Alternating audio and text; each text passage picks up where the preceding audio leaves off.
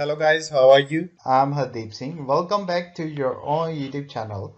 IELTS updates and recent exams. For more updates related to recent IELTS exam writing test topics, listening, reading, practice test, and speaking, you can guesswork. Please guys participate in everyday listening and reading practice test to achieve your desired band score in your actual IELTS exam. Please hit the like and subscribe button. Press the bell icon for the upcoming notifications. Don't forget like, subscribe and share my YouTube channel and my Facebook page, IELTS updates and recent exams. Part 1. First, you have some time to look at questions 1 to 4.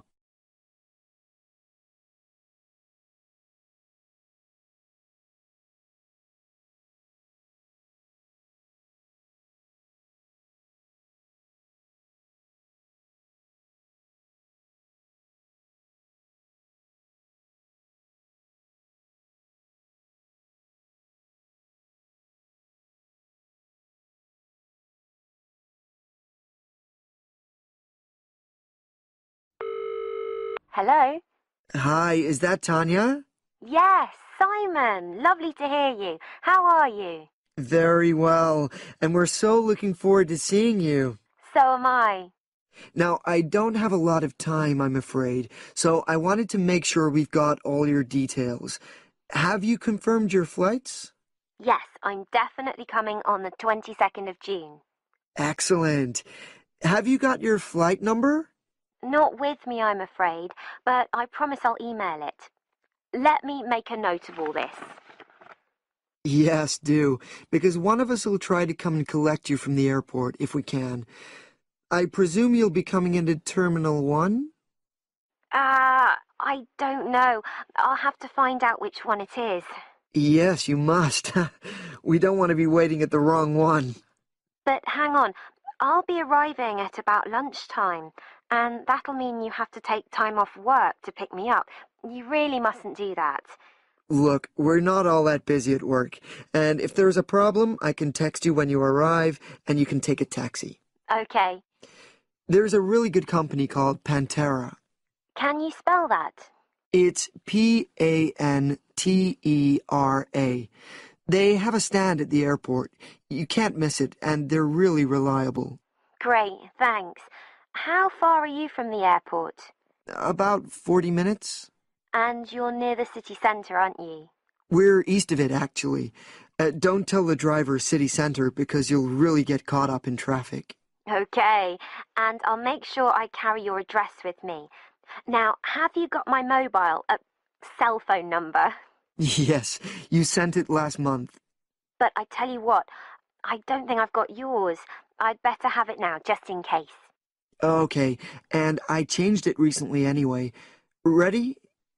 It's 07765 328 411. Before you hear the rest of the conversation, you have some time to look at questions 5 to 10.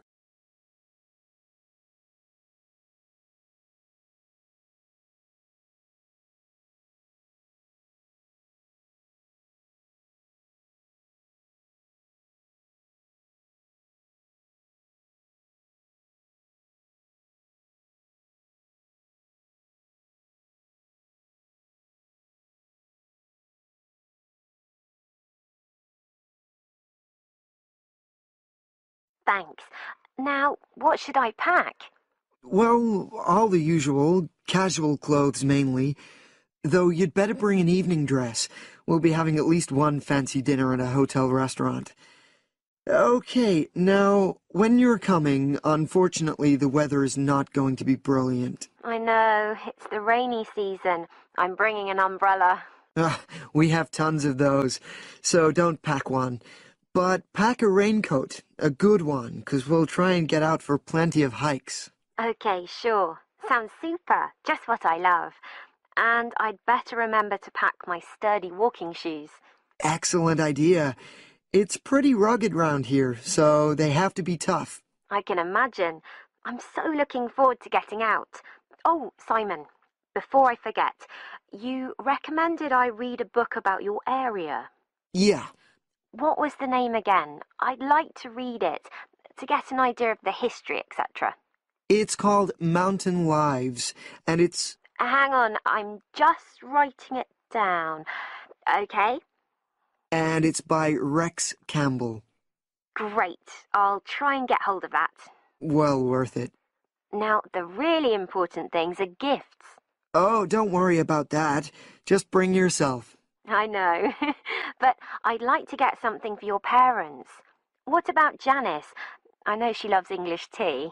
Oh, that's very kind, but she's not drinking so much of that these days. But she'd love some chocolate. You know her favorite. Oh, yes, that'd be nice. I'll do that. And Alec, is he still into racing? Ah, very much so. I was thinking of bringing a calendar, you know, with horse racing pictures. What a good idea. He'd love that. Great. So that's about it, I think. Yes, I think so. So you'll send me your number again? That is the end of part 1. You now have half a minute to check your answers.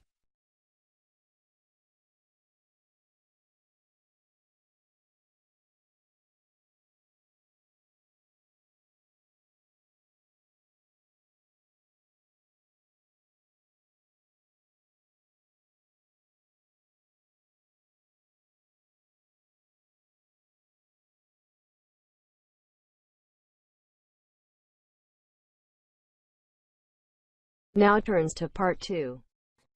You will hear a podcast on Canberra's theme park.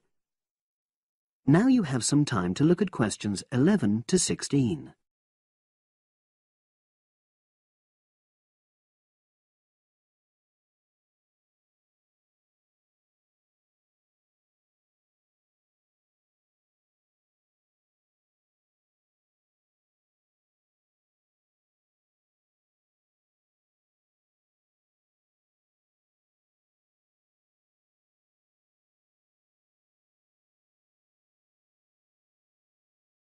Welcome to Canberra's Park podcast. In the next few minutes, I'll tell you a little about the park and the amazing things we have to offer. We like to think that Canberra's offers more than other theme parks.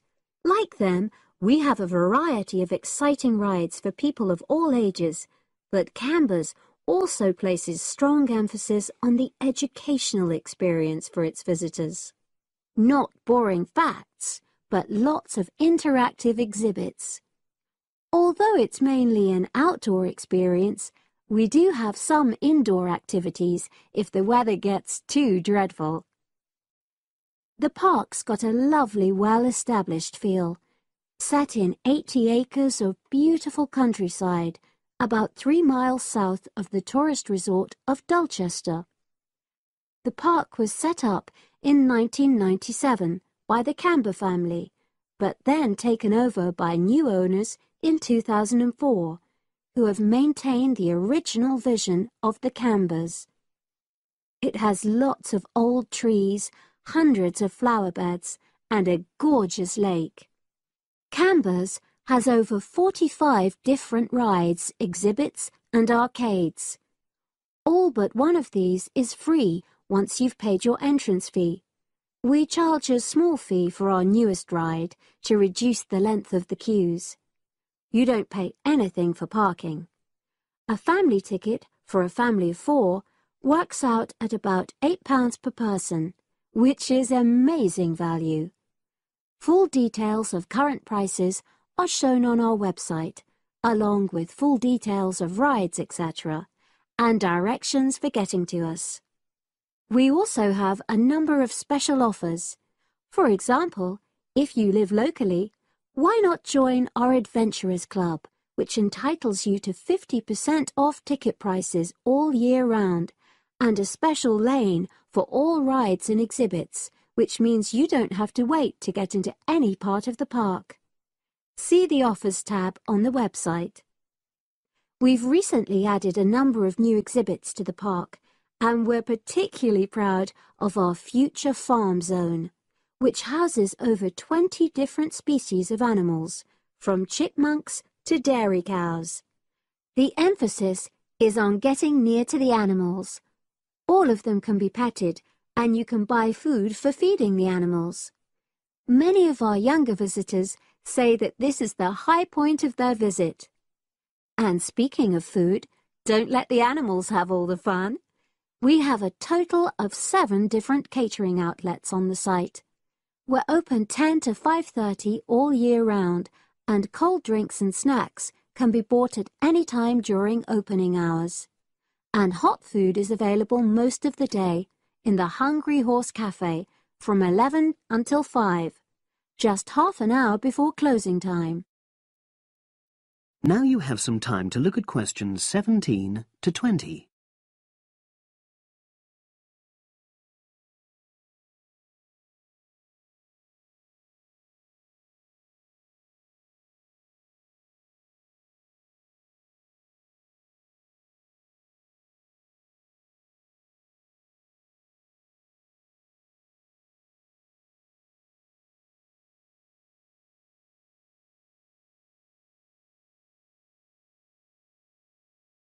Now we want all our visitors to have an exciting time when they come to the park, but our first priority must be safety. Parents and guardians know their children's behavior and capabilities, but here at the park we have set certain conditions for each of the rides to ensure that all visitors get the maximum enjoyment out of the experience and feel secure at all times. There are 4 major rides at the park. Our newest ride is the River Adventure, which is designed to reproduce the experience of whitewater rafting. No amount of protective clothing would make any difference, so only go on this ride if you're prepared to get wet. Children under 8 can go on this ride, but all under 16s must have an adult with them. Not all of our rides are designed for thrills and spills. Our Jungle Gym roller coaster is a gentler version of the classic Loop-the-Loop, specially created for whole family enjoyment, from the smallest children to elderly grandparents, suitable for all levels of disability and health conditions. Carriages have comfortable seating for up to 8 people with safety belts for each passenger, which must be worn at all times. Sit back and enjoy the scenery. One of the best established and most popular of Canberra's rides is the massive swoop slide. Whiz down the polished vertical slide 9 meters in height and scream to your heart's content. There are no age or height restrictions. Be careful though, you must have on long trousers so you won't get any speed burns. And then there's the famous Zip Go-Kart Stadium, with 16 karts, 8 for single drivers and 8 for kids preferring to ride along with mum, dad or carer. Take part in high-speed races in our specially designed Formula 1 style karts, but no bumping other karts, please. All riders must be above 1.2 meters because they have to be able to reach the pedals, even in the shared karts. Full details of all safety features are available on our website at www.camberspark.com. So come and make a day of it at Canberra's theme park. That is the end of part 2.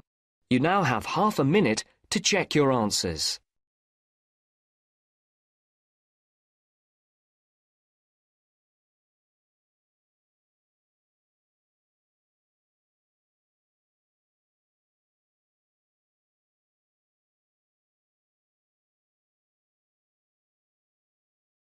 Now turns to part 3.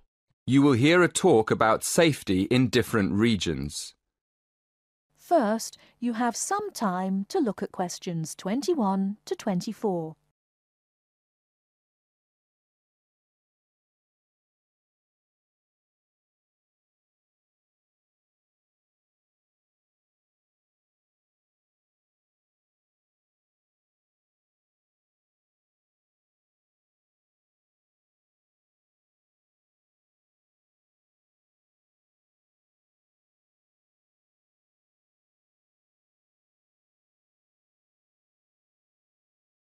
Now, listen carefully and answer questions 21 to 24. Good evening, everyone.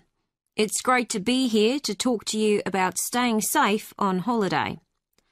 Before I came this evening, I did a little research on where students like to go for their holidays and came up with 2 different regions, Latin America and India.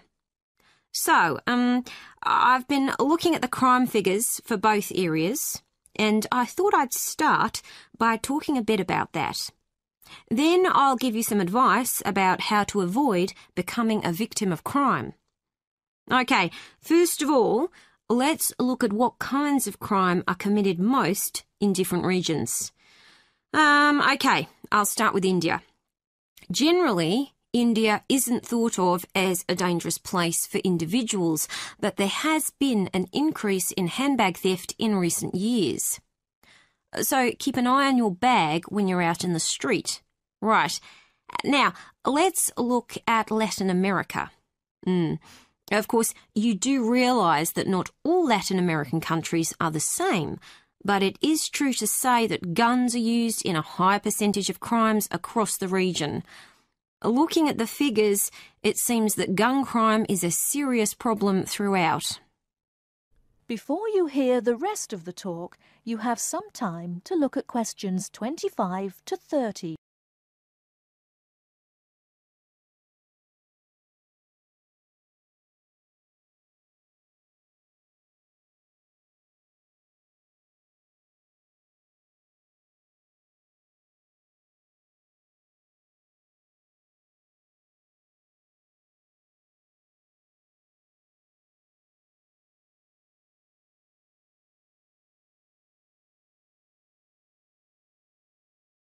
Now listen and answer questions 25 to 30.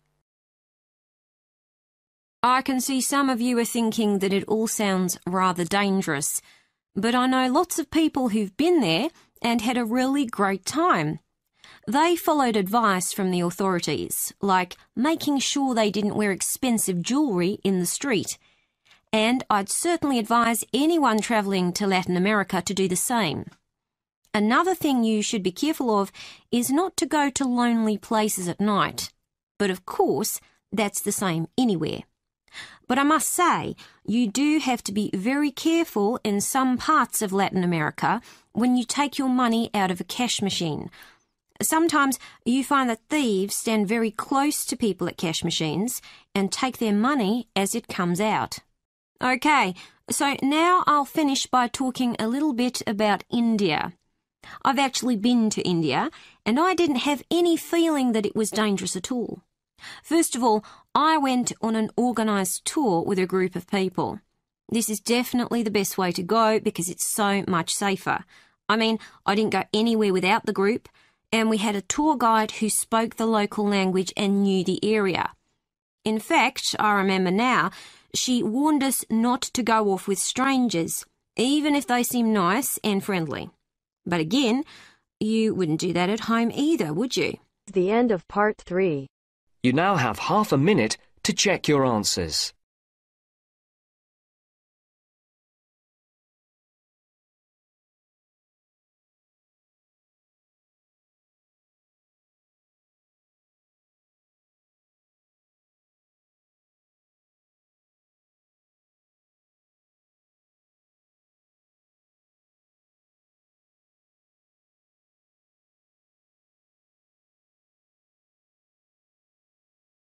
Now turns to part 4.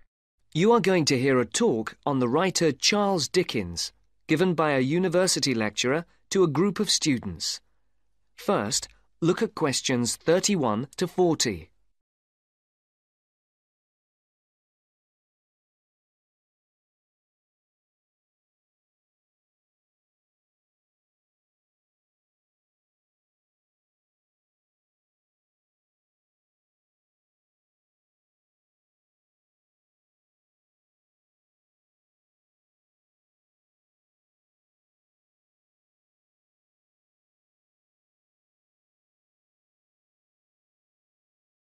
Good morning.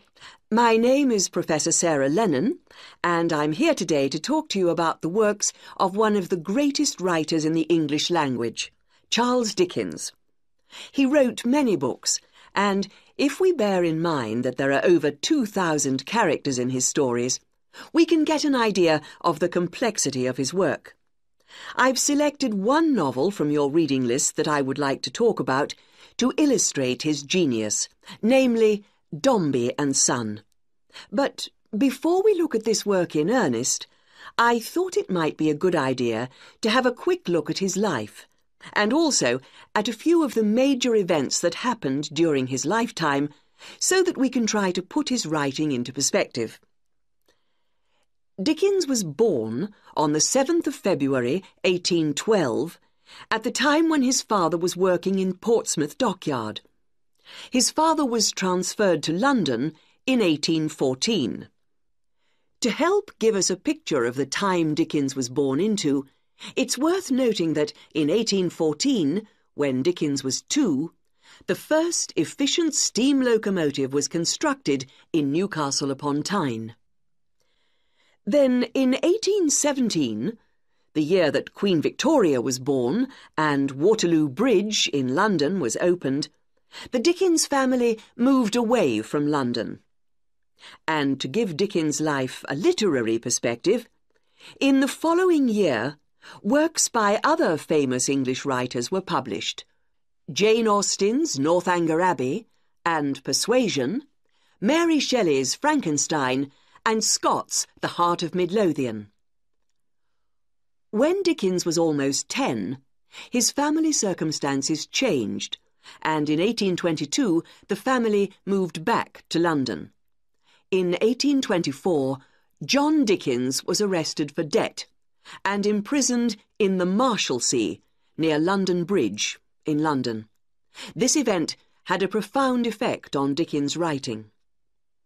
From 1827, Charles Dickens had various jobs as solicitor's clerk, freelance reporter, and newspaper reporter. In December 1833, Dickens had his first story, A Dinner at Poplar Wall, published in the Monthly Magazine. In the same year, the SS Royal William became the first vessel to cross the Atlantic Ocean by steam alone. In 1836, two important events happened. Dickens published the first series of Sketches by Boz, and the publishers, Chapman and Hall, suggested his first novel, The Pickwick Papers. In April of the same year, the second major event took place. Dickens married Catherine Hogarth.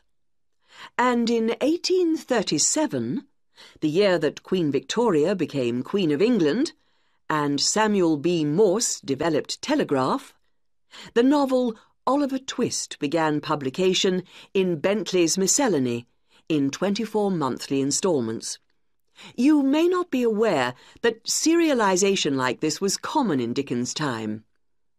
In the subsequent year, that is in 1838, the serialization of Nicholas Nickleby started and appeared in 20 instalments. Dickens' novel The Old Curiosity Shop began serialization in 1840. This was the year the first postage stamp, the penny post, was brought in by Rowland Hill, and the year the first bicycle was produced. The next major publication for Dickens was in 1842, when the first part of Martin Chuzzlewit appeared, and in 1848, Dombey and Son was published. Now, do you have any questions before we go on to look at this work in some depth? That is the end of part 4. You now have half a minute to check your answers. So guys, don't forget like, subscribe and share my YouTube channel and my Facebook page, IELTS updates and recent exams. For more updates related to recent IELTS exam writing test topics, listening, reading, practice test and speaking, you got guesswork. Please guys, participate in everyday new IELTS listening and reading practice tests to achieve your desired band score in your actual IELTS exam. For more IELTS material, visit my official website www.ieltsupdatesandrecentexams.com. The link is given below in the description. If you need PDF files of latest IELTS material, then please join my Telegram channel. So guys, please write your score below the comment section. Again, thanks for listening. God bless you all guys. Stay tuned, stay safe.